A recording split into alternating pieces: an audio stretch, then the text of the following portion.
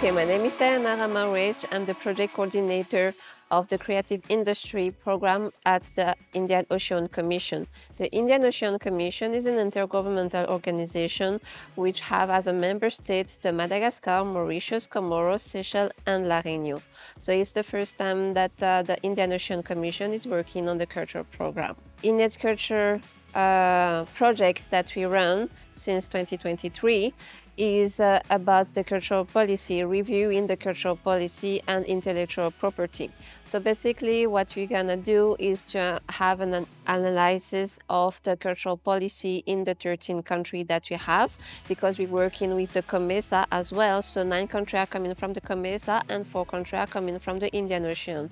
So we'll have an analysis of what is existing, where is the gap, and also to strengthen the capacity of cultural practitioners and also the state partner on the implementation of those policies.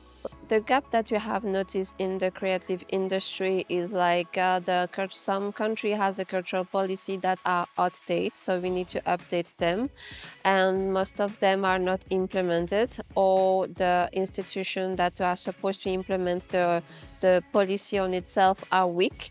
So that's where we come in to strengthen the capacity of those institutions, and also to strengthen the capacity of cultural practitioners on those, for example, the copyright law.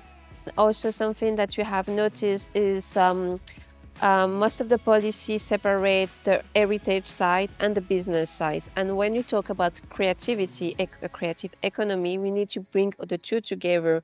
Because when you talk about creative industry, we're talking about the value chain of the industry, which is creation, production, distribution, and diffusion. But you also talk about the individual, which means the statue of artist, which is important also for us. And then you're also talking about the artwork, which is linked to intellectual property and the copyright. So all of those components of the industry need to be taken in account, and all of those components need to have policy to work together, not like as a silo. So that's things that we would like to achieve with this project by providing analysis, recommendation, and capacity building.